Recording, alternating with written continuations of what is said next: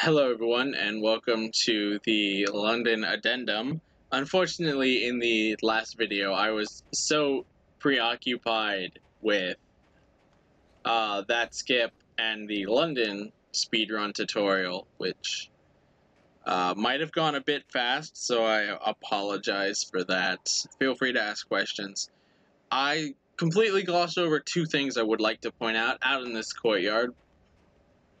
So, one of the multiplayer maps has, this is from memory, so it's not necessarily based off of entirely fact.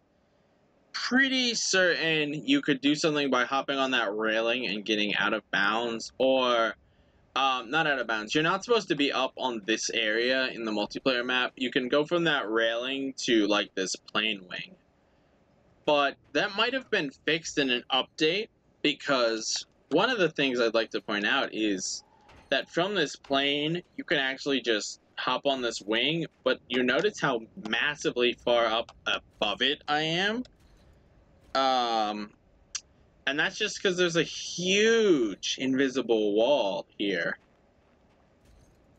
I think that got added in an update to the game, because there are updates to this game.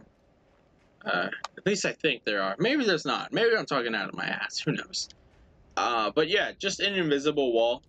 And I'm going to try this like 3 times. But this tree here, I was finicking around with it to try to get out of bounds. And climbing a tree in a first-person shooter is quite interesting. Because, like, you're technically climbing a tree with only your feet. Assuming you have feet. Which is an interesting thought. But, yeah, from this branch, you can hop up, and I'm gonna, like I said, try this a couple times. Get in between these two branches. So that was an example of overshooting it. And if you manage to do this, you'll actually clip into the tree. Like, that's that. You're literally just in the tree.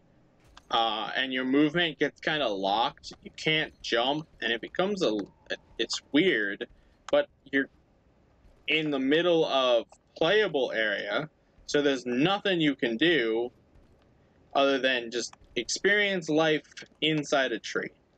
So I'm gonna try it. I'm gonna try it one more time, and then you're just gonna have to take my word for it. You could check out today's stream, 7:20, to see me actually in it, if you are interested in that. But I assure you, you can get inside this tree. You'll get stuck, and then the game will do what it likes to do with super jumps, and it will push you down. Like, you see I'm stuck inside of this tree? It's like this, but literally in the tree. Wait, what? Oh. But yeah, it'll do like it does with super jumps. It'll, catch you, the game won't know what to do with you because of collision, and it will just force you down.